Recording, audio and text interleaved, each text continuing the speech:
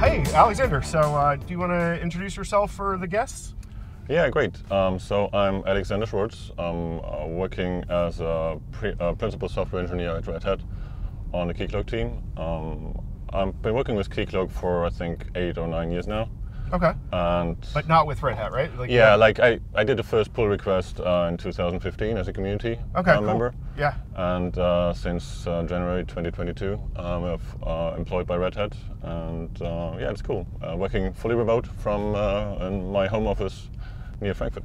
Oh, nice. In Germany. Yeah, there is a Red Hat office though in Frankfurt, right? Yeah, there's one, but in these 1.5 years, I never visited it. Yeah. I can see how that might be. Yeah. Yeah, that's cool. It's funny. I talked to my students about how one of the interesting ways to get a job these days is actually to go and contribute to like an open source project, and then eventually you might just get noticed by the organization that sponsors it, so that you can potentially get a job doing whatever it is you really like. Is that how you kind of got to Red Hat, or was there other considerations?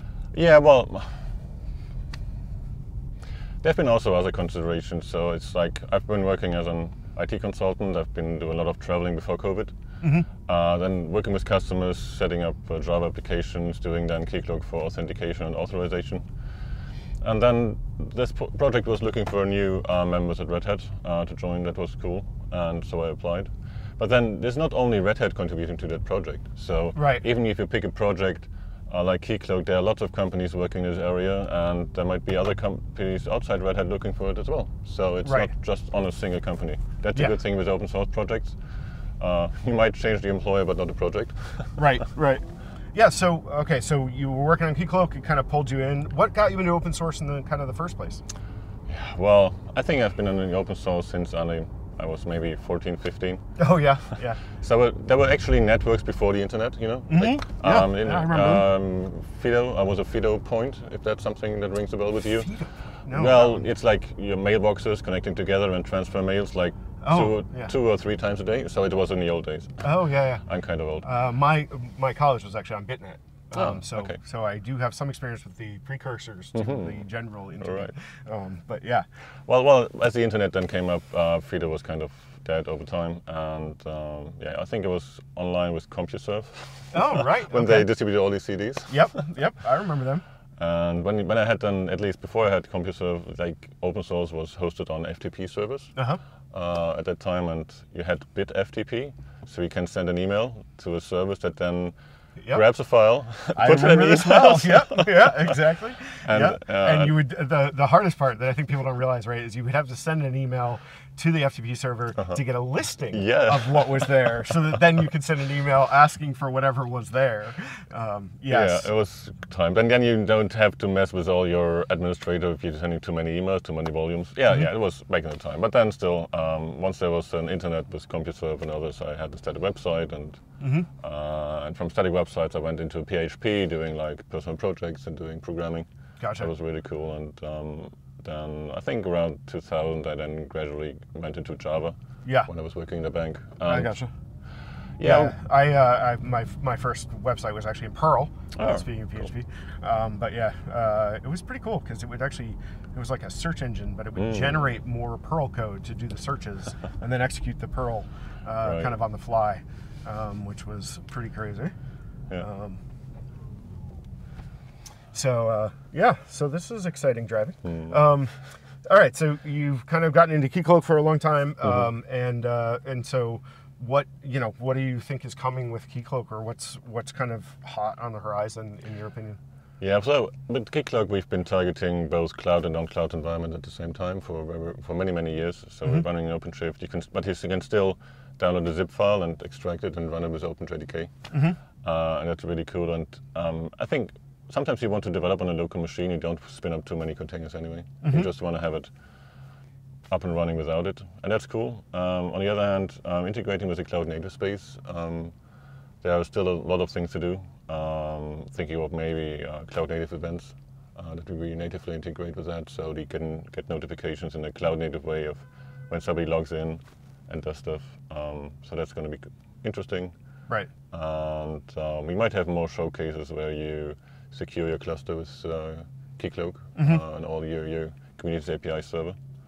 Yeah, I mean, it's one of those things. I still feel like it's kind of in your kind of average website is not kind of a solved problem of the, how do I get, kind of authentication just kind of out of the box, right? And, I think Keycloak is, doing a pretty good job of trying to solve for that problem. Yeah, it's kind of a daunting problem, like managing your users. It's not like authentication authorizations, but everything a user wants to do. Like they want to register, they want to have some terms and conditions confirmed, they forget their passwords. Right. It's all that stuff that you don't want to reinvent because it's hard to do it right. And on the other hand, we have communities in the Keycloak space, like the financial grade API, where they kind of define the subset or the way you want to do OpenID Connect right, as right with the perspective of a bank, to make it really secure. Right. And this helps a lot because people don't need to worry so much. So that's good. On the other hand, we are handing out Keycloak as something that you can customize quite a lot. So you can write your own extensions and hope that it's still as secure as it was before after you add the extension. Right. That's why the approved list of extensions is often a good idea, right? Yeah, and I talked to a customer today.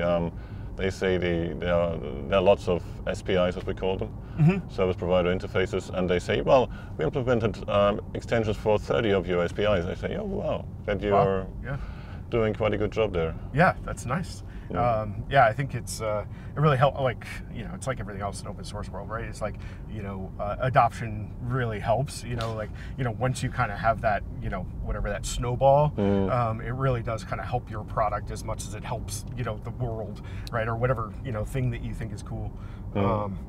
So I know we had a couple other things we wanted to talk about, but now after the flustering of taking that first corner, I can't remember what it was we were going to talk about next. We can talk about Keycloak, what's on the horizon still. Yeah. So I'm also very much into monitoring and observability. So at the moment I think, it's not official package, but you can do, if you're interested in metrics and tracing and all that stuff, you can hook up Keycloak quite easily with OpenTelemetry with the agent. So you add it as a Java agent to Keycloak, which is also written in Java, and you get lots of nice metrics, even down to the single URLs that will give you an idea, like what are usually users actually doing with my Keycloak? Oh, okay. Are they logging in? What part of the login flow are they using? Are they kind of using the password reset flow? So that's all then recorded, like how many times has this URL been hit? And that's really cool. Or what rearms are most active. Right. And we want to get, or I want Keycloak to get better in this area. Right. And we should expose more of the metrics, what's Well, happening. I mean, it's pretty huge for like knowing where to kind of put, like your technical resources right behind your application. If you have a good idea of what people are actually, doing, it can kind of save you money and stuff without having to go and support, 50 odd different, kind of authentication methods, because some of them you have to pay for and, stuff like that. I think telemetry is really nice, Yeah, but I think we serve two kinds of users. One kind of users is they just want to have an IAM running, identity and access management running. They don't want to customize it, they just want to have it solved. Right. And the other ones, they want to tinker with it and make this stuff that they really bring their business forward. And we care for both of these kind of users. Yeah, that's I'm definitely in the bucket of I wanted to just like give me authentication, right? And then an easy way to say, okay, this user can do this and user can do that.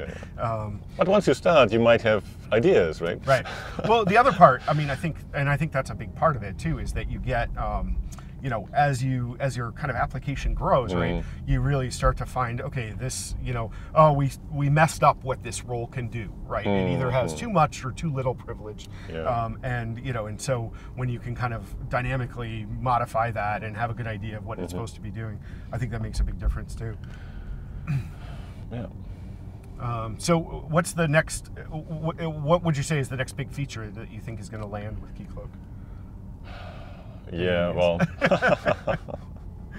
So we've been talking about zero downtime upgrades. Oh, okay. For quite some time. Hopefully that will become a reality really soon. So the idea is that when you upgrade from one Keycloak version to another Keycloak version, that you can do it seamlessly in a way that you run it side by side. Right, right. Yeah, I was going to say, because you can't, it's one of those things where, if you're changing that user database, right, you can't, have a secondary server or whatever. Yeah. Well, and you can't even just run another one, right? Yeah. I mean, it's kind of like a hard switch no matter what you do. But people are doing lots of things already today, sometimes doing like a read-only stuff there or switching clusters. And so, and Red Hat is running Keycloak for their own customers as well. So we are eating our own dog food. As a service? No, but, well, no, yeah, maybe eventually. But no, like every customer of Red Hat who's logging in is logging over an instance of Keycloak. Oh, right, yeah. So we're eating been that way for a long time. It is, and we're seeing there are lots of requests, and the requests are growing, and Keycloak has to, I don't know how to say, keep pace with that. Right. Well, I mean, it's a huge actual use case. I bet that would be really nice for that telemetry as well, because then okay, we've got all the developer logins on developers.redhat.com, right, or are suffering some sort of challenge, right, but all the ones into the customer portal is not, right. Yeah, but we are not at DevOps yet, so but we're working very closely. The two groups working upstream and the ones who are actually running this service for Red Hat for our customers. Right. And we brought the downtime quite down a lot, and we are now very satisfied with the downtime. That's nice. So that's cool. Yeah. And is the rest of that infrastructure Java, or is it using? Because as I recall, like a lot of that stuff is actually Drupal, right? I'm not so much in that infrastructure. I can know a bit more how the Keycloak setup is done. Yeah. And then we're using lots of features there. We're using federation there, like having a user data stored in another store. So all the features that you see in the community edition, we are very heavy users of that functionality in lots of places. So. Right. Yeah. And it makes us a power user in some areas, but still, we need the community the community still finds new ways of deploying it, and we're open for that, both in contributions and ideas. And well, the community and the customers. Well, of course, there's the open source community, and then there's the customers who use the product that has a subscription with it. Right, right. I didn't know they could drive where the trams go. Yeah, that's interesting. What's funny is that the trams in Boston, that they are all like on the roads. So some of them have dedicated pathway, but a lot of them are just like right in the street. And so not only is it nerve-wracking to drive around with the trams right next to you in a lane or something, but the tracks themselves, like you can feel them in the car, and so you're kind of like, am I in the wrong space? And then and like I can judge the distance from another car, but judging it from a train is a little bit a little weird. So I generally avoid those roads when driving around Boston. Not that driving around Boston is all that simple to begin with. Yeah. But when I was in the US, about like 10 years ago, 15 years maybe, they had like carpool lanes. Is that still a thing? Oh yeah. There's a few of them. Usually you see them on the highways rather than kind of like kind of regular surface roads. Carpool lanes are definitely a thing, and usually the best choice. So like if you have a carpool lane option and you have somebody else in the car, they're usually the fastest route. So what does count as a carpool? 2 people in a car? Yeah. Okay. So more than one basically. And it's also it's time of day based too. It's like you can use the carpool lane when you are, if it's not basically rush hour without other people usually. But local rules apply. Well, it's always local rules apply. Yeah, exactly. I don't know if this is our turn or is it the next one. I think I want the next one. You want the next one? Yeah. He's giving us a fierce look here. Oh yeah. Well, I'm not exactly driving the best I've ever driven, I'll tell you. Okay, now he's looking at us at his back mirror. Yeah, exactly. Well, it is a nice looking car, so. It drives pretty well though. I like how it drives. It's just I got to get used to it, which is taking a little while, Yeah. Okay. it's the first one I'm here for KubeCon. Yeah, So I have some more drives during the week.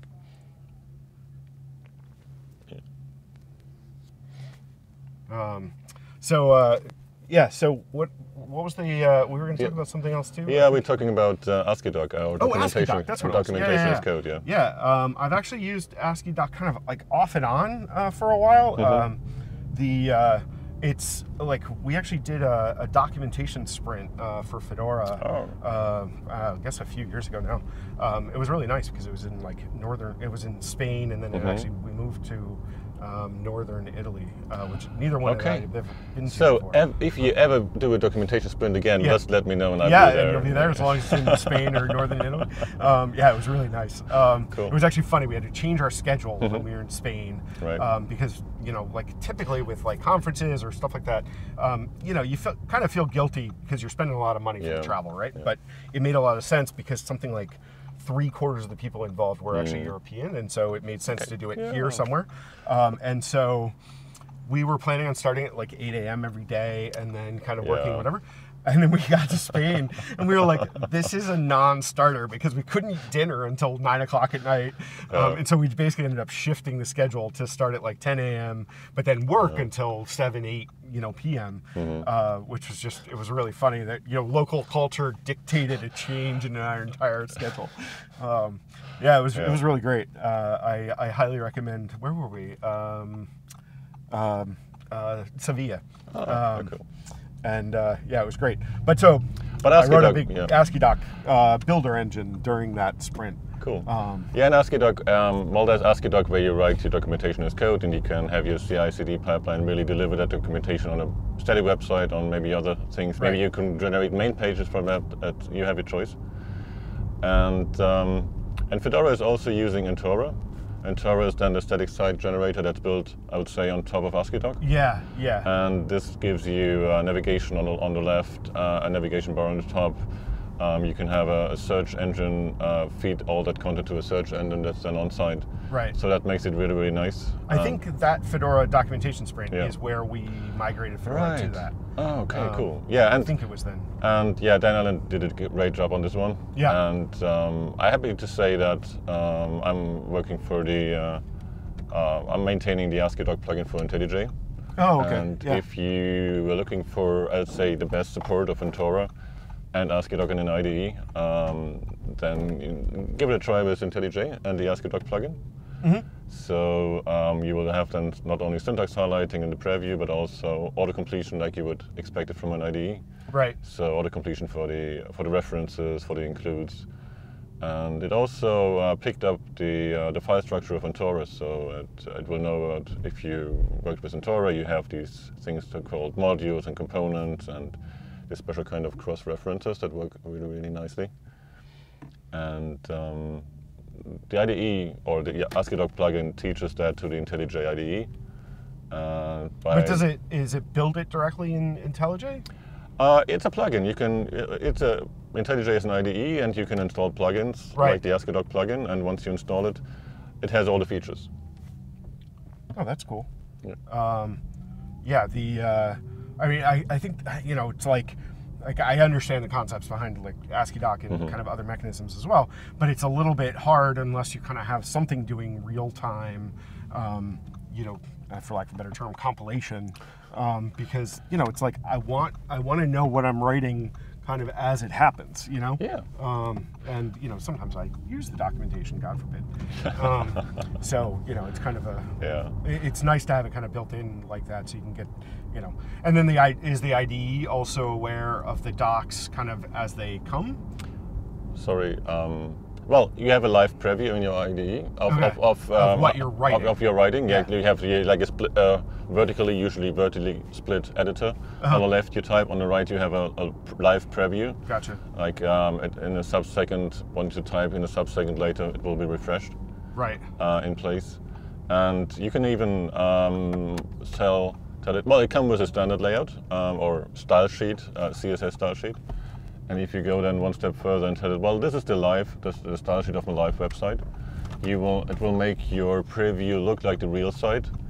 So if you have like maybe special roles for different parts of the text and how should admonitions look like, how does source highlighting look like, it will all be shown in the preview, like it's on the real site. Oh, cool. Yeah. So yeah, we went to some lengths, and there was also very good interaction with the community there. And so with AsciiDoc, do you have, because I don't never think I ran into this too much, but is there anything like kind of a LaTeX type plugin? Yeah, well, there LaTeX, I think it crossed my road in 2 or 3 places. So you can convert it to LaTeX eventually if you want to. You can also, if you are into math formulas, if you want to pick up only the math formula part of it, then you can, at least when you do HTML output, you can use LaTeX formulas and put them in the output, and they will render it in a nice way. Yeah, because I run into that a lot more now that I'm teaching than I ever used to when I was programming. You know, but like one of my classes, I have to, you know, like teach or hopefully reteach things like slope of a line. You know, and how to calculate it and stuff, so that. Yeah, I think it's not a So it's very good integrated in HTML previews. But if you want to prepare a PDF, the tooling is a bit, I would say, hard to handle in a polite way. So there you might be better off doing a LaTeX in a real LaTeX way. Pull out an image and drop that in. Yeah, I mean, that's how I do it sometimes, because basically the tech live set of libraries is complicated and somewhat difficult to install, and you know, and I have somewhat mixed success with it in my experience. Yeah, but there's a project called AsciiDoc Asciidoctor Web PDF. Okay. And Guillaume, he's doing a very good job. He's also they are using AsciiDoc. You render HTML from that, spin it up in a Chromium, and create a multi-page PDF from that. Oh, okay. And this makes you really flexible. I know that you can start it any way you want, as long as you can fit the rules into CSS. I'm not a CSS pro, so sometimes I kind of fail on that part. CSS has its own, you know, entertainment value. I don't know. Every time I've tried to like get good at CSS, I have failed. You know, it's just one of those things where I just don't, you know, I just can't get it. You know, it's just hard. Yeah, I think it's an everyday thing too, is the other problem, right? It's like, you know, programming is difficult when you don't use the tech every day. Like for my personal homepage, I pulled up Bulma CSS, being a CSS framework. Okay. It's a bit, it's not so fresh anymore, but still stable and maintained and does a good job. So it's a very light theme of the web page, and I managed to handle that. That was cool. Yeah, that's cool. And then there's another thing on the blog called Tailwind CSS. Oh yeah. I've used that before. And it's like cool. Like I want to make a shadow there, and what kind of class want to choose, and autocomplete that in your ID. Right. That's really cool. Exactly. And that is my kind of CSS. Yes, exactly. It was funny. I was working on a site for something, I don't remember what, but and I was going to use Tailwind for it, but then I ended up using MUI because and they weren't really like compatible or whatever, and I was like, this is one or the other from a complexity perspective. So, but I wanted MUI for, I know what it was for, is because I wanted these really complicated rendered tables, and the MUI kind of built-ins and some of the add-ons were closer to what I needed. And Tailwind was, you know, meant to be a lightweight, kind of efficient, you know, CSS framework, and didn't have these wonky tables I needed. But then, if you want to have a design or an idea, I'm not a designer anyway. But when I wrote like a small, I now and then give AsciiDoc trainings and workshops, and for that I came up with a small collaborative editor. So people come up in a group of 3 or 5. They all open the same URL in their browser and they start typing, and they have multiple cursors like in Google Docs, maybe. Docs, Yep. And this is then like the real IDE or like the IntelliJ IDE, but on the left you have the text, on the right you have the preview, and you're all typing at the same time. Oh, that's cool. With a really low latency, like sub 10 milliseconds or so. Does it do it locally, or is it going out across the internet and all that jazz? It will use WebRTC to try it locally, and if WebRTC doesn't work for whatever reason to discover the other clients, it like fails to public internet. Yeah, it fails to WebSockets on the public internet. Yeah. And so I think it's a hack, but in a good way. Yeah, right. And so I use that in trainings a lot, and I have another upcoming training the other week, I think. Yeah, the other week. And that's going to be an on-site training, and I did lots of online trainings on this as well. I'm enthusiastic about AsciiDoc, and that's one of the ways I show it. Yeah, well, when you mentioned Alan, what's his first name? Ted? Dan Allen. Dan, yeah. I was like, had Ted in my head for some reason. Yeah, exactly. But I actually met, he was one of the first people I met at Red Hat. And, we, whatever, talked a lot for whatever reason. I can't remember what we were working on together that made us cross paths, but so I knew him pretty well. But yeah, so he introduced me to AsciiDoc. He's been a great advocate on the community there. Yeah. So one of the things actually I really like about and I know you have your favorite editor, but mine is VS Code. Right. And it has a really nice collaborative coding plugin, which I think is proprietary, but it's still really good. It's really awesome. It is. And so, I like that a lot. Yeah.